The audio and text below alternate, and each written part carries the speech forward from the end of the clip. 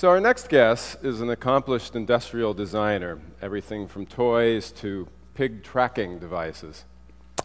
And over the last decade, she's helped Nike become one of the leading lights in corporate sustainability practices. So please welcome Lorrie Vogel. Now, within Nike, what was your path to becoming sort of the chief of Nike Considered, to really turning to sustainability being a subject as opposed to a product? So for those of you who may or may not know what Considered is the group at Nike that is all about creating sustainable products. And so I had been the innovation director for Nike before I took this job to head up sustainable design. And I remember when they offered me the position, I don't know, it just kind of made sense to me from the standpoint, from a design perspective, which is I think all designers want to design products that are better for the planet. I just think a lot of times they just don't know how to do it. And for me, I think it's really more about education and understanding. And so, for me, there's been a lot of times in my life that I think back on that I've just been very, very aware of how products are made. Now, there's some basic driving forces in terms of how you're looking at the problem of both a sustainable corporate culture, but moreover, making a sustainable manufacturing process. I'm wondering if you could kind of take us through that a little bit. Yeah, so I'll just say that one of the things that we focus on at Nike is we focus on our largest impacts, which is waste, water, toxics, and energy. So we always make sure that as we're making choices, because sometimes people just focus in one area and they don't focus on other areas. And so I see the water slide here, which we know water is the biggest issue to soon start facing the planet. And I think the one thing for us is it's really important to start to look ahead and start to design things and understand that it's really important to design things in a specific way and understand how they're manufactured, understand how much water is used. So for example, what we do is we make teams very aware of the impact. So like a t-shirt, I don't think anybody realizes that when you wear a t-shirt, it's 700 gallons to make one t-shirt. Right? It's in the growing process of the cotton, it's in the dyeing and finishing. So one of the things our team does is we make people very aware of the impacts of the products, and then we also give alternative suggestions to designers on how they can reduce their impact. Mm-hmm. Now, one of the, I'm going to skip ahead because we're sort of running out of time. One of the major successes has been a simple soccer jersey. Right. Take us through the design. I love this soccer jersey. It takes 8 plastic bottles to make one jersey. And the reason why I love this is because this is for the World Cup, the team kits. And so you had the best performing products out there for our soccer players. But at the same time, the great thing about it with recycled polyester is that you're taking plastic bottles out of landfill. At the same time, you don't introduce new CO2 into the environment. You don't introduce new toxics. And obviously you reduce a significant amount of waste. So for me, it was a huge success because it made it very clear that, you know, we can actually reverse engineer how we do things and we can start to use different material streams. Of the initiatives that you've worked on so far, what are you proudest of? What do you think has really moved the ball down the field, so to speak? Actually, one of the things that I'm most proud of is that we've created a Considered index for our entire design community at Nike, which is at the moment a designer starts to sketch a shoe or a shirt, we start to give them instant feedback on how they're doing. So for example, when they choose materials, we score each one of the materials that they choose from 0 to 100. We also at the same time tell them how they're doing around reducing waste and how they're doing around using, you know, water-based adhesives. So the whole time that we're doing this process, we're really making sure that the designers understand the impact of their choices. And I guess what I'm really proud of is this same index, we opened it up to the entire apparel industry, and now they're beginning to adopt this index and our material assessment tools. So we feel like it won't just have an impact within Nike, but it'll also have an impact within the entire apparel and footwear industry. You've also created open source recipes, correct, for, right. For toxic-free rubbers? Yeah, so one of the things is that we introduced the Green Exchange, which is a tool that was allowing people to really open up their patents. Because right now, if you want to open up a patent that's good for the environment, the only thing you really can do is you either open it up or you close it. And one of the things we've done with the Green Exchange is we've really been able to create an online sharing platform so that there are different ways that you can license out a patent. So what we did was we opened up all of Nike patents so that they could be used for nonprofits, and they could also be used for universities and research institutions. So from that standpoint, it allows you to say, we can start to share patents, because there's so many great patents that are allowing products to be more sustainable, but because you're locked out, you're not able to utilize the best technology. And so one of the things that we did was we opened up green rubber, which is, we were able to reduce toxics 96% by weight when we came out with that new rubber formulation, and then we opened it up to the rest of the industry. So it's just, the one thing about sustainability, it's really all about sharing and figuring out a better way to make sure that people are once again choosing the right materials.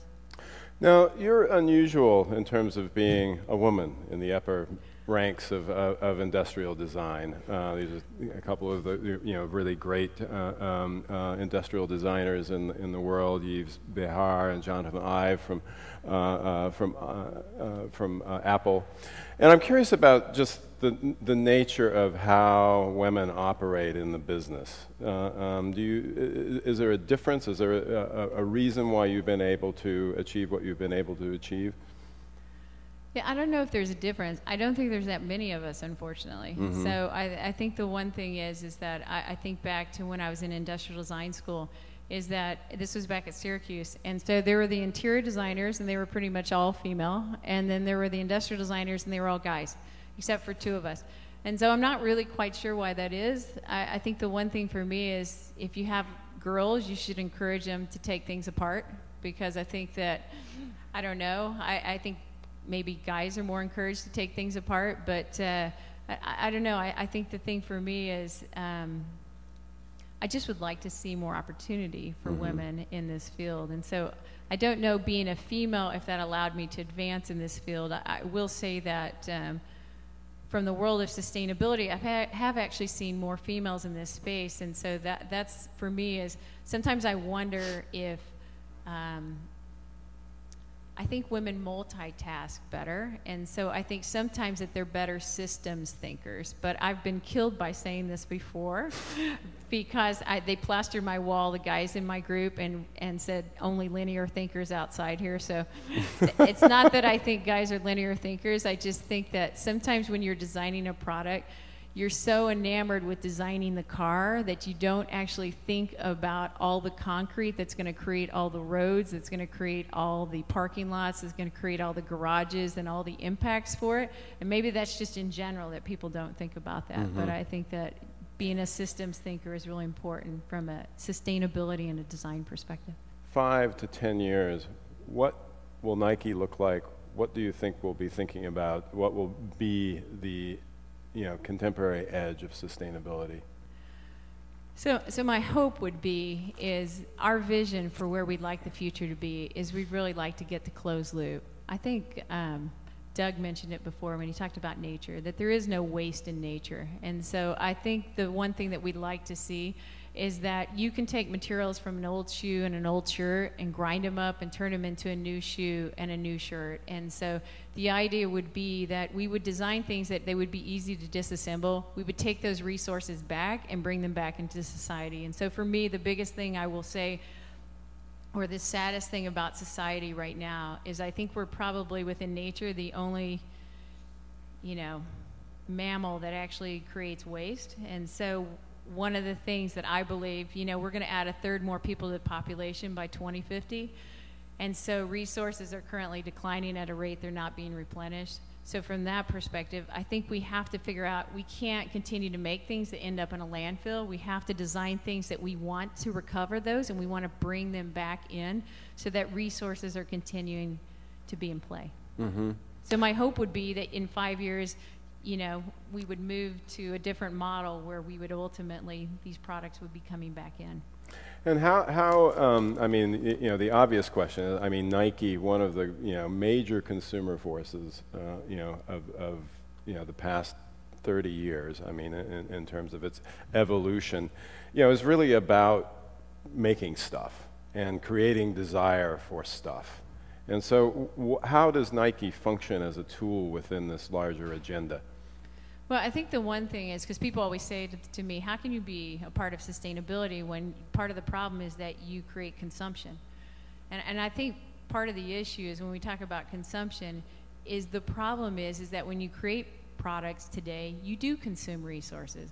But if you could change that from consumption to transaction, which is ultimately you're utilizing that material, but then you're going to utilize it again. So I think the problem is that the way things have been designed is really more about consumption. But there are ways that you can design things so that you can bring back those, you know, all different pieces and parts of the design and repurpose it back into a new design. One of the things is that we could tell people that we want people to consume less, and that might just happen naturally, because the prices of resources might go up and then people will consume less. But I also think people have the desire to continue to change. So if I told you I made a shoe for you that's going to last forever, I will guarantee you that after 5 years you'd be tired of it. So I don't want to fight the culture of people. What I'd rather do is I'd rather design things that allow them, when they are tired of it, they can bring it back and it can be repurposed into something else. Well, we began with art. Let's end with art. Oh, no. He picked the wrong I did. I sculpture. blew it. I just want to let you know it was the Thinker. I'm not about to talk about the Kiss here. So this is from the Rodin Museum. And so he was asking me what's one of my places that I visit again and again. This is really funny. My husband must be getting a kick out of this. But so the one thing for me is my brother was an au pair in Paris, and I was like a sophomore in college, and I got to go for a free ride, just kind of live in his little place. And he would go in the mornings and he would write, and I would go there and I would sketch at the Rodin Museum. And if you've ever been there, it's one of the most beautiful museums. It's just out in this beautiful garden. And so the Thinker, which is what that slide should be. So the Thinker is a large sculpture that you can come upon, and I think it was when I was in the crossroads of trying to decide what I wanted to do in life. And so when I was there, I go back to that sculpture again and again every time I'm in Paris, because it allows me the opportunity to rethink my life and just to try and imagine, you know, now I'm here and now I'm 46, and when I was there and I was 22, what I was thinking about. And so and maybe it's appropriate that it's the Thinker, because, you know, it's just somebody's pondering and trying to figure out what they want in life. And so I'm always at that point in my life where I'm always trying to figure out what I want to do next. That's always in Paris. Yeah, exactly. With that, let's thank Lorrie and bring our other speakers back up. Doug and Craig. And if we could move these chairs over.